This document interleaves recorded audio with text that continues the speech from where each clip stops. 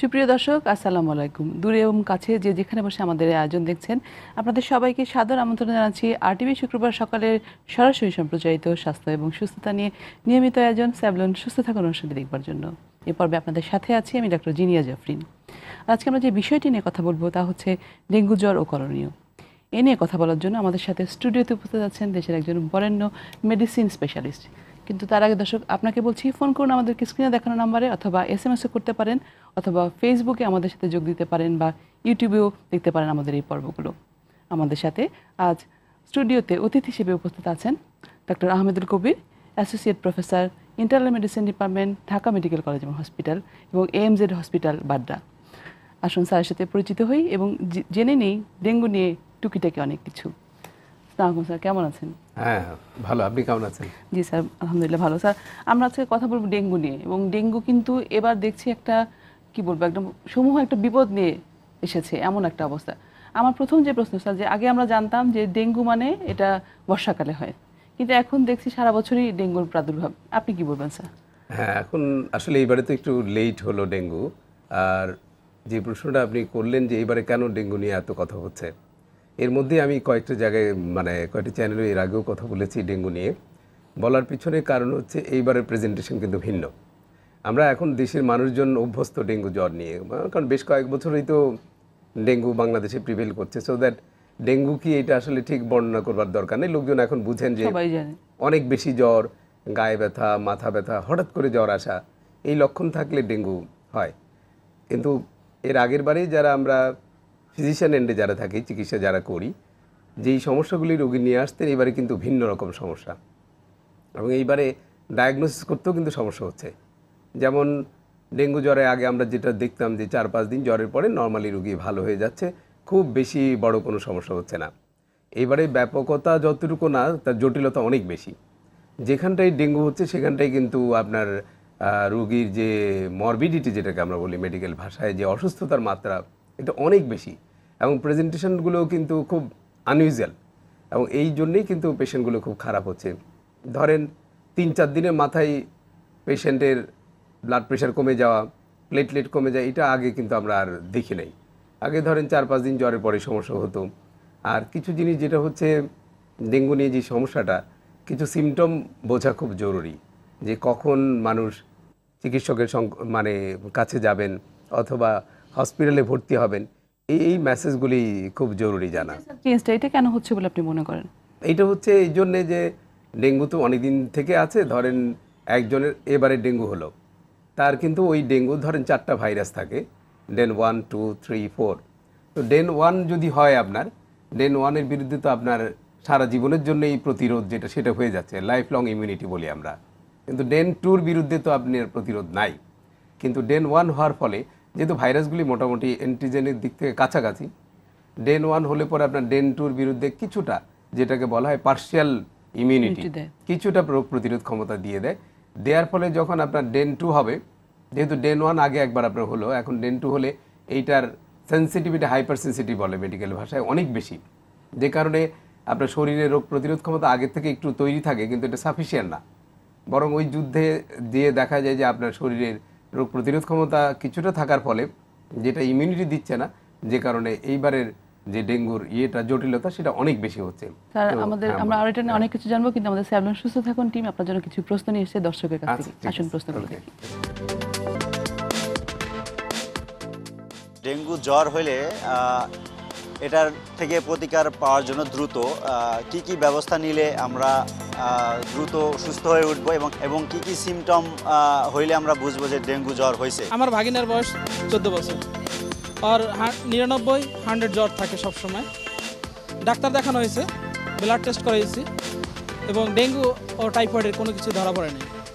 তো ডাক্তার সাহেবের কাছে আমার জিজ্ঞাসা যে এটা কোন ধরনের জ্বর, চিকিৎসা কী? হ্যাঁ, প্রথম যে প্রশ্নটা আসছে সেটা অনেকটা রিলেভেন্ট। যে ধরেন উনি প্রথম ওনার প্রশ্ন কিন্তু 2-3টা পার্ট। একটা হচ্ছে প্রতিরোধ বা কীভাবে এটা থেকে উনি রক্ষা পাবেন সেটা, আর হয়ে গেলে কি করবেন। প্রথমত হচ্ছে প্রতিরোধের ব্যাপারটা, এটা সবাই জানে যে এটা তো একটা মসকুইটো বর্ন ডিজিজ। তা আপনি এখন তো সারা দেশে মশা সব মেরে ফেলাও সম্ভব না, তবে ডেঙ্গু যেটা হয় এটা সবাই এখন এর মধ্যে জেনে গেছেন যে ডেঙ্গু খুব পরিষ্কার পানিতে স্ট্যাগনেন্ট ওয়াটারে হয়, বিশেষ করে আনপ্ল্যান আরবানাইজেশনের জন্য আমাদের ব্যাপকতা এত বেশি। তো প্রতিরোধের বিষয়টা যদি বলেন, মশা থেকে আপনি কামড় না খেলেই তো আপনার ডেঙ্গু হবে না, এইটা হচ্ছে প্রথম প্রতিরোধ। এখন কামড় না খাবেন কি করে? কামড় না খাওয়ার উপায় হচ্ছে আপনি মসকিটো নেট ইউজ করতে পারেন, মসকিটো রিপেলেন্ট ক্রিম ইউজ করতে পারেন। তারপর যেটা হচ্ছে আপনার বাড়ির আশেপাশে আঙ্গিনা, ফুলের টব, তারপর যেই জায়গাটায় স্ট্যাগনেন্ট ওয়াটার থাকতে পারে, ইভেন টায়ার টিউব, এসির পানি, রাইট, ফ্রিজের পানি জমছে, আপনি পানি জমতে দিবেন না। আপনার ব্যক্তিগত সচেতনতা খুব জরুরি। আমি সবগুলি জায়গায় একই কথা বলি, সমষ্টিগতভাবে এই কাজটা একার পক্ষে সম্ভব না।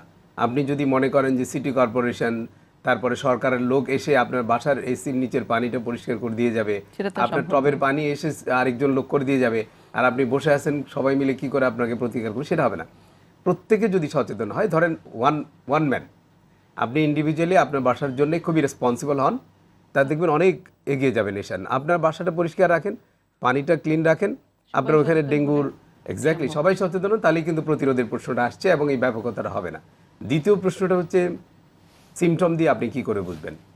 এইটা হচ্ছে আপনাকে বুঝতে হবে অন্য যে কোনো ভাইরাস জ্বরের মতোই। ভাইরাস জ্বর বোঝার উপায় হচ্ছে যে এটাতেই প্রথমেই কিন্তু অনেক বেশি জ্বর হয়। যেদিনই জ্বর হবে 103-4 ডিগ্রি জ্বর হবে, এবং হঠাৎ করে আপনি অফিস থেকে আসছেন ভালো মানুষ, এসে আপনার অনেক বেশি জ্বর, এবং সেই জ্বরের পাশাপাশি ডেঙ্গু বোঝার উপায় হচ্ছে গায়ে প্রচণ্ড ব্যথা হয়। আপনি বুঝতেই পারবেন জ্বরের সঙ্গে প্রচণ্ড ব্যথা, মাথা ব্যথা, চোখের পিছনে ব্যথা, চোখ লাল হয়ে যাওয়া, গিটে গিটে ব্যথা, তার সঙ্গে যেটা হচ্ছে বমি বমি ভাব, খাবার অরুচি। এই কয়েকটা জিনিস থাকলে আপনি বুঝতে পারবেন যে হয়তো আপনি ডেঙ্গু জ্বরে আক্রান্ত। আর এখন যেহেতু অনেক বেশি হচ্ছে, সুতরাং সিন্ড্রোমিক অ্যাপ্রোচে যাওয়াই ভালো। স্যার, দ্বিতীয় যে প্রশ্নটা ছিল যে একজনের ভাগ্নের অনেক জ্বর, ও আচ্ছা, আসলে দীর্ঘদিন কোনো ভাইরাস জ্বরই থাকে না, সুতরাং 5 দিনের পরে যদি জ্বর আসে ওনাকে অন্য জিনিস চিন্তা করতে হবে। গিটে ব্যথার সঙ্গে জ্বর যদি থাকে, অনেক কজ আছে, সুতরাং ওইটাই এই মুহূর্তে আসলে বলে কনফিউজ করে লাভ নেই। ডেঙ্গু জ্বর হতে গেলে 5 থেকে 6 দিন যে কোনো ভাইরাস জ্বর হবে, তারপর জ্বরটা কমে যাবে। তো এইখানে যে জিনিসটা খুব জরুরি সাধারণ মানুষের জানবার বিষয় হচ্ছে, একটা হচ্ছে রোগী হিসেবে আমাদের কি জানা দরকার, কখন আমরা ডাক্তারের কাছে যাব বা হাসপাতালে ভর্তি হতে হবে, সেটা কিন্তু খুব ইম্পর্টেন্ট একটা বিষয়। আর আরেকটা প্রশ্ন যেটা আমরা বলতে চাই যে ফিজিশিয়ান এন্ডে আমাদের ডাক্তারদের কি করণীয়? ডেঙ্গু জ্বরে যেই প্রবলেমটা হচ্ছে, জ্বর যতটুকু না হচ্ছে, proper treatment and guideline follow না করার ফলে, এইটা হয়তো আসলে প্রপার অ্যাডহারেন্স টু দ্য গাইডলাইন না হওয়ার ফলে কিন্তু চিকিৎসাজনিত জটিলতাও কিছুটা হচ্ছে। সমস্ত চিকিৎসকদেরকে এই আনইউজুয়াল প্রেজেন্টেশনটার সঙ্গে ফ্যামিলিয়ার করা, চিকিৎসা করা। তা আনইউজুয়াল প্রেজেন্টেশন বলতে বোঝাচ্ছি, আপনি ধরেন ডেঙ্গু জ্বরে আক্রান্ত হলেন, কি হলে পরে আপনি ডাক্তারের কাছে বা হাসপাতালে ভর্তি, সেটা হচ্ছে প্রথম পয়েন্ট। 1 নম্বর, আপনার ডেঙ্গু জ্বর হলে পরে কিছু ওয়ার্নিং সাইন, কি সেগুলো খুবই ইম্পর্টেন্ট। ওয়ার্নিং সাইন বলতে, জ্বরের সঙ্গে যদি আপনার পেটে ব্যথা হয়, এটা কিন্তু একটা ওয়ার্নিং সাইন। কেউ যদি জ্বরের পরে সাথে সাথে তার পেটে ব্যথা হচ্ছে, অথবা লিভারটা থাকে ডান দিকে, এই জায়গাটা যদি ব্যথা হয়, তাহলে বুঝবেন যে এটা কিন্তু খারাপের দিকে যাবে। 2 নম্বর হচ্ছে, আপনার যদি খুব বেশি বমি হয়, অনেক বেশি বমি হলে কিন্তু আপনার ব্লাড প্রেশার কমে যাবে, সেটা একটা ওয়ার্নিং সাইন। আরেকটা হচ্ছে, আপনি যখন কোনো ডেঙ্গু রোগী খুব অস্থির হয়ে যায়, রেস্টলেস হচ্ছে, তার মানে হচ্ছে আপনার ব্লাড প্রেশার কমে গিয়ে ব্রেইনে ব্লাড সাপ্লাইটি কমে যাচ্ছে, তখন সে খুব এজিটেটেড এবং রেস্টলেস হয়ে যাবে, এটাও কিন্তু একটা ওয়ার্নিং সাইন। আরেকটা ওয়ার্নিং সাইন হচ্ছে, যদি কারো মিউকাস ব্লিডিং বা সারফেস ব্লিডিং বলি আমরা, ধরেন জিহ্বার সাইড থেকে দাঁতের গোড়া দিয়ে, অথবা প্রস্রাবের সঙ্গে ব্লিডিং হচ্ছে, অথবা স্কিনে ব্লিডিং হচ্ছে, দিজ আর সারফেস ব্লিডিং, এইটাও কিন্তু একটা ডেঞ্জারাস ওয়ার্নিং সাইন। এই জিনিসগুলো যদি থাকে কোনো পেশেন্টের, দিজ আর ওয়ার্নিং সাইন, এবং তাকে অবশ্যই হাসপাতালে ভর্তি হওয়া উচিত। এবং এইটার সবচেয়ে বড় কথা হচ্ছে যে এটা একটা প্রিভেন্টেবল, মানে এই রোগ থেকে মৃত্যু হবে, এটা কিন্তু খুবই অনাকাঙ্ক্ষিত। তো মৃত্যু হচ্ছে এই কারণেই যে সচেতনতার অভাবে। আপনি ডেঙ্গু জ্বর হচ্ছে ভাবছেন যে ভালো হয়ে যাবেন, কিন্তু এই ওয়ার্নিং সাইনগুলি যদি আপনি মনে রাখেন, কারণ খারাপ হতে কিন্তু খুব বেশি সময় লাগে না।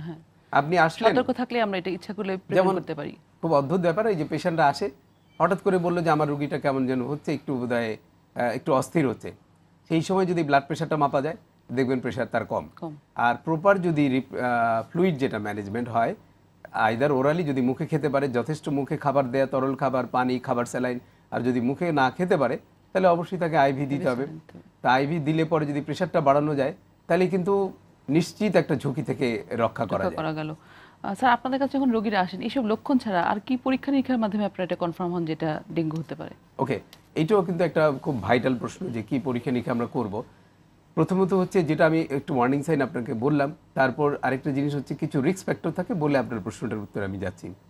ধরেন ডেঙ্গু হচ্ছে, তার সঙ্গে যদি এই সমস্যাগুলি কারো থাকে, ধরেন মেয়েদের ক্ষেত্রে বিশেষ করে যদি কেউ প্রেগনেন্ট থাকেন, অথবা কারো ডিসফাংশন ইউটেরাইন ব্লিডিং মানে অনেক বেশি ব্লিডিং হয়, অথবা কারো ডায়াবেটিস আনকন্ট্রোল থাকে, সাথে কিডনি রোগ থাকে, হার্টের সমস্যা থাকে, তাদের কিন্তু উইথ রিস্ক ফ্যাক্টর, তাদের ওয়ার্নিং এবং রিস্ক ফ্যাক্টর, তারা অবশ্যই তাদের হাসপাতালে ভর্তি হওয়া প্রয়োজন। এখন আপনি বললেন যে ডেঙ্গু আমরা চিন্তা করলাম, তাহলে আমরা কি পরীক্ষা করতে পারি ইনভেস্টিগেশনে? এখন প্রথম কথা হচ্ছে আমি যেটা মেসেজ দিতে চাই, পরীক্ষা হচ্ছে সেকেন্ডারি বিষয়, সব জায়গায় পরীক্ষা অ্যাভেলেবল না, আপনাকে রোগীর উপসর্গ অনুযায়ী কিন্তু রোগটাকে ধরতে হবে। এখন যেহেতু সব জায়গায় হচ্ছে, আপনি উপসর্গটা যদি বোঝেন তাহলে কিন্তু আপনি রোগটা ধরতে পারবেন, পরীক্ষাটা কিন্তু পরে, এবং পরীক্ষা করতে গিয়ে কিন্তু আপনি আবার একটা বিপদে পড়তে পারেন। কারণ হচ্ছে কি, যেই সমস্যাটা হয়, আমরা যেটা জানি যে NS1 নামে একটা অ্যান্টিজেন পরীক্ষা করি, যেটা প্রথম দিন থেকেই পজিটিভ হওয়ার কথা, বাট এইরকমও ঘটনা ঘটছে এখন যে ডেঙ্গুগুলি হচ্ছে সেগুলো NS1 নেগেটিভ। তো সেই ক্ষেত্রে আপনি ক্লিনিশিয়ান যারা ডাক্তার NS1 অ্যান্টিজেন করলেন, করে দেখলেন নেগেটিভ, তা আপনি কনফিডেন্ট হয়ে গেলেন যে এটা ডেঙ্গু না, তা আপনি ওই লাইনে চিকিৎসা করলেন না, আপনি তো আরও বিপদ নিয়ে আসছেন।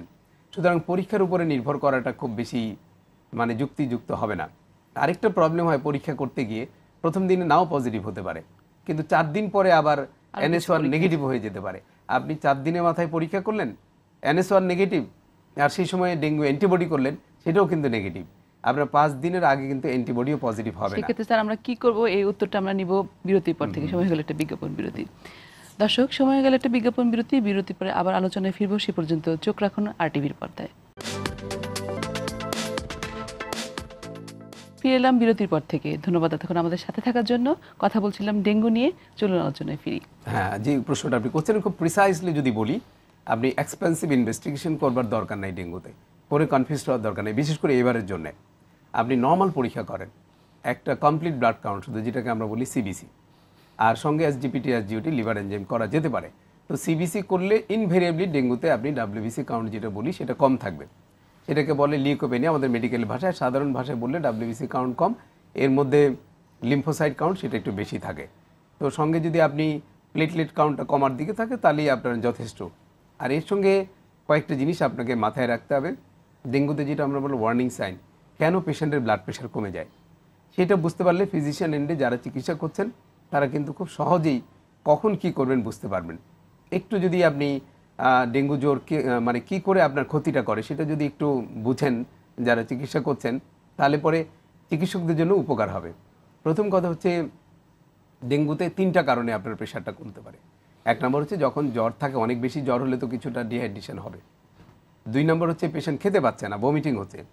3 নম্বর কারণ হচ্ছে আপনার এটা এমন একটা রোগ যেটাতে লিকেজ বলি আমরা, প্লাজমা লিকেজ, মানে আমরা ব্লাড থেকে ব্লাড ভলিউমটা কমে যাচ্ছে, শরীরে বিভিন্ন স্পেসে চলে যাচ্ছে। ধরেন ফুসফুসে পানি জমে যাচ্ছে, আবার পেটে পানি জমে যাচ্ছে, কিন্তু এটা ব্লাড ভেসেলে কিন্তু থাকছে না, ফ্লুইডটা বেরিয়ে যাচ্ছে। তাহলে এই 3টা কন্ট্রিবিউটরি ফ্যাক্টরের জন্য কিন্তু আপনার ব্লাড প্রেশারটা কমে যাচ্ছে। এখন পেশেন্টের যদি ব্লাড প্রেশার কমে যায়, তাহলে ব্লাড তো সার্কুলেশন হবে না, নাহলে তো সব অর্গানগুলো ড্যামেজ হবে, মাল্টি অর্গান ফেলিওর হবে। এখন দীর্ঘক্ষণ যদি লো ব্লাড প্রেশারে থাকে, একটা সাধারণ রোগ শুধুমাত্র IV ফ্লুইড দিয়ে যে রোগটাকে চিকিৎসা করা যায়, সেটা থেকে অনাকাঙ্ক্ষিত ঘটনা ঘটছে। এখন ধরেন প্রেশার অনেক কমে গেল, তাহলে ডাক্তার সাহেব কী করবেন? প্রেশার কমে গেলে অবশ্যই ওনাকে IV ফ্লুইড দিতে হবে। সেক্ষেত্রে অনেক সময় আমরা যেরকম প্রেশার বাড়ানোর জন্য অনেক সময় আয়রন ড্রপস ইউজ করি, এটা কি কোনো ভূমিকা আছে? এটা আপনি খুব পার্টিনেন্ট একটা প্রশ্ন করেছেন, যে আপনাকে বুঝতে হবে এইখানে প্রেশারটা কেন কমছে। It is not due to heart disease. সুতরাং হার্টের কারণে যদি না বাড়ে, মানে না কমে, তাহলে ওই প্রেশার বাড়ানোর আর্টিফিশিয়াল ওষুধ দেওয়া মানে আপনি আরও ক্ষতি করছেন রোগীর। প্রথম কাজ হচ্ছে IV ফ্লুইড দিতে হবে, ফ্লুইড দিয়ে পেশেন্টের ব্লাড প্রেশারটাকে বাড়াতে হবে। তারপর যদি তার ধরেন আমি যেটা বললাম রিস্ক ফ্যাক্টরের মধ্যে কারো যদি হার্টের রোগ আগে থেকে থাকে, হার্ট পাম্প করছে না, তখন সেটা কনসিডার করা যেতে পারে। That is a special situation, এটা জেনারেলি না আনাটাই ভালো।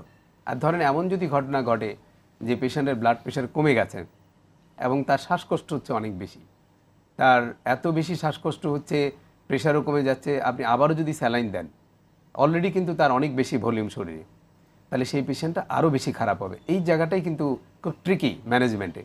এবং কি করণীয় স্যার? হ্যাঁ, এইখানটায় যেটা হচ্ছে যে ডেঙ্গু পেশেন্টটাকে খুব টাইমলি যদি ম্যানেজ না করা যায়, খুব বুদ্ধিমত্তার সঙ্গে যদি চিকিৎসা করা না যায় তাহলে আপনি কিন্তু পেশেন্ট লস করবেন।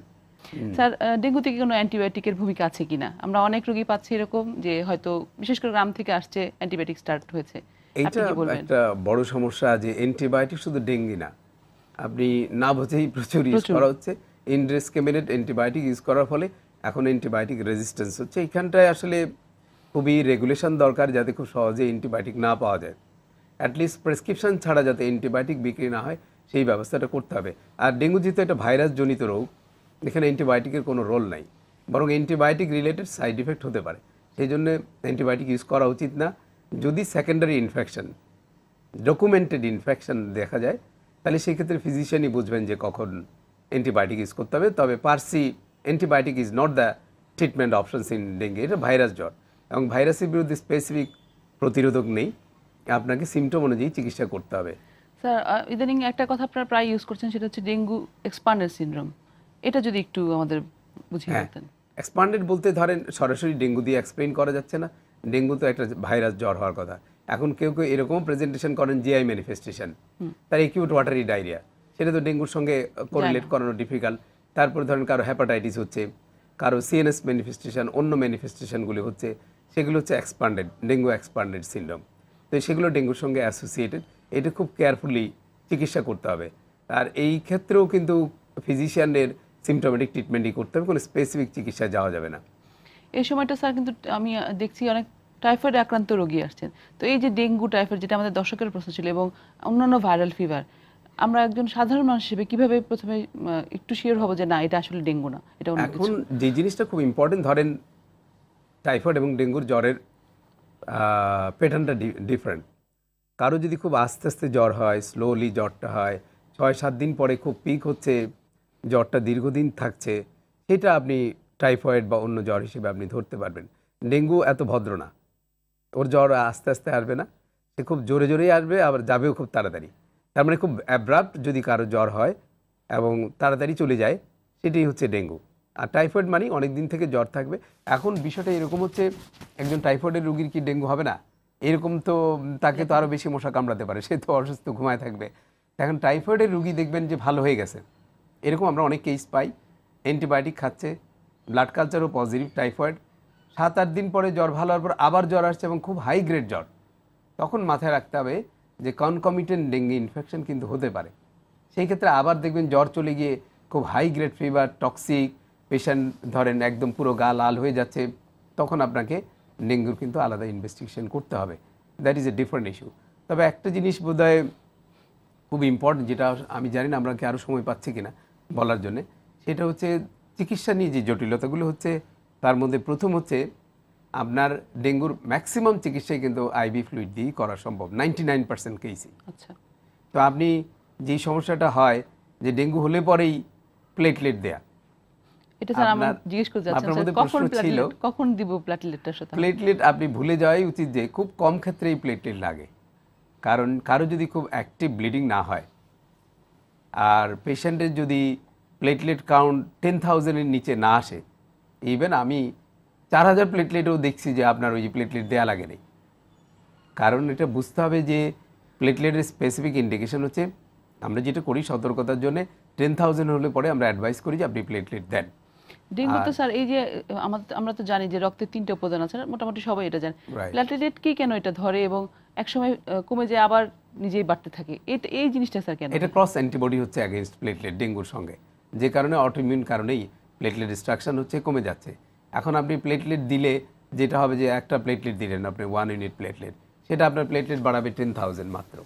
তো সেই ক্ষেত্রে তো অনেক কাম্বারসাম কাজ। আর যেটা বড় কথা হচ্ছে যে 10,000-এর নিচে তো খুব কম রোগীরই প্লেটলেট কমে। আর আরেকটা বিষয় হচ্ছে ব্লাড দেওয়ার বিষয়টা, এইটা আরেকটা জটিলতা। আপনি ডেঙ্গু রোগীর চিকিৎসায় কিন্তু ব্লাড ইউজ করবার কথাই না, তাতে আপনার উপকারের চেয়ে ক্ষতি হবে।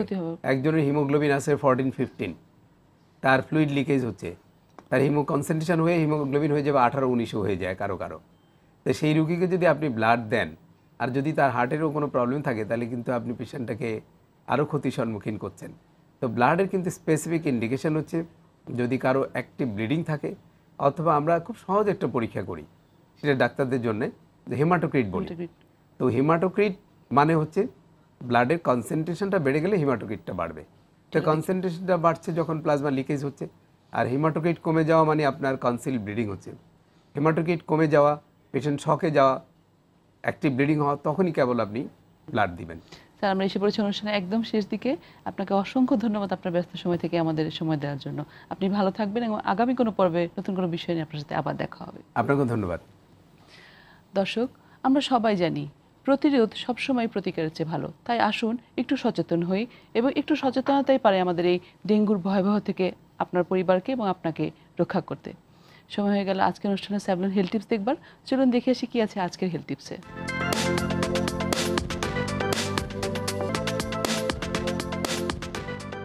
ডেঙ্গু একটি ভাইরাসজনিত জ্বর। স্ত্রী প্রজাতির এডিস মশা এই ভাইরাস বহন করে। ডেঙ্গু আক্রান্ত হলে সাধারণত উচ্চ জ্বর হয়, অর্থাৎ তাপমাত্রা 104 থেকে 105 ডিগ্রি ফারেনহাইট বা তার থেকে বেশি হয়। গায়ে প্রচণ্ড ব্যথা, মাথা ব্যথা, ডায়রিয়া ইত্যাদি লক্ষণগুলো প্রকাশ পায়। বিশেষ বিশেষ ক্ষেত্রে এই রোগটি জটিল আকার ধারণ করতে পারে, যার ফলে পানি শূন্যতা, যকৃত বা লিভারের অকার্যকারিতা, খিঁচুনি এবং জন্ডিসও হতে পারে। ডেঙ্গু প্রতিরোধে ঘুমানোর সময় অবশ্যই মশারি ব্যবহার করতে হবে। বাড়ির আঙিনা পরিষ্কার এবং অনেক দিনের জমে থাকা পানিতে মশানাশক ঔষধ ছিটিয়ে দিতে হবে। পাশাপাশি আক্রান্ত ব্যক্তি চিকিৎসকের পরামর্শ অনুযায়ী নিয়মিত চিকিৎসা গ্রহণ করতে হবে। আর পরিবারের সকল সদস্যদের জীবাণুমুক্ত প্রতিদিনের জন্য স্যাভলন হতে পারে একান্ত নির্ভরতার প্রতীক। এই ছিল আমাদের আজকের আয়োজনে। আগামী পর্বে নতুন কোনো বিষয় নিয়ে, নতুন কোনো অতিথি নিয়ে আবার দেখা হবে। সে পর্যন্ত ভালো থাকুন, ভালো রাখুন আপনার চারপাশে সবাইকে। আল্লাহ হাফেজ।